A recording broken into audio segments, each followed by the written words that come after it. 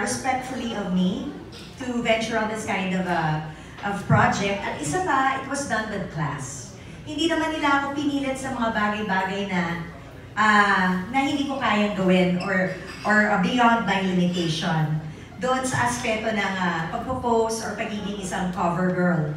Another thing, probably it's also because of my drive as an artist na kailangan laging nagpapakita ng iba-ibang aspeto ng sarili instead na nagre-regress, nagpa-progress, nag-e-evolve.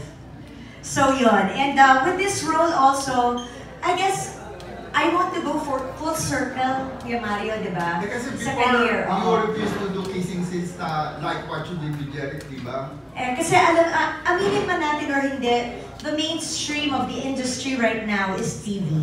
And everybody who has big names are already here. So, paano namin maipapakita yung mga iba pang gusto namin gawin kung hindi namin ito gagawin wholeheartedly? Kung wala naman siguro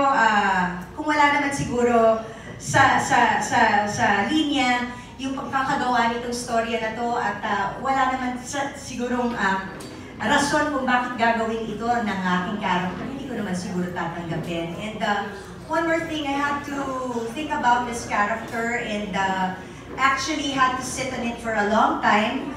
Tinanggihan ko, but then later on, I had to accept it because I said, why not? Because at first, medyo syempre, natakot ako eh. Nakakatakot for somebody na gagawin ito, knowing kung ano yung iyong pinagsimulan at yung pamilya na iyong kinabibilangan. But because I am an actor and I'm passionate about my work, please meet the new Veron Santos. What about your daughter? Did you have to ask her permission? Yes, did you consult did. her? Yes, I did. As with my pictorial, my photo shoot for the cover of AO, I had to ask her permission first before I even did it.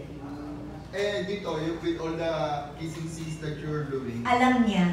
Alam din ng mga pamangking ko. Oh, I see. Okay, so, congratulations. I think you have a big chance na makuha ulit yung slot na yun as number 1. Maraming salamat din.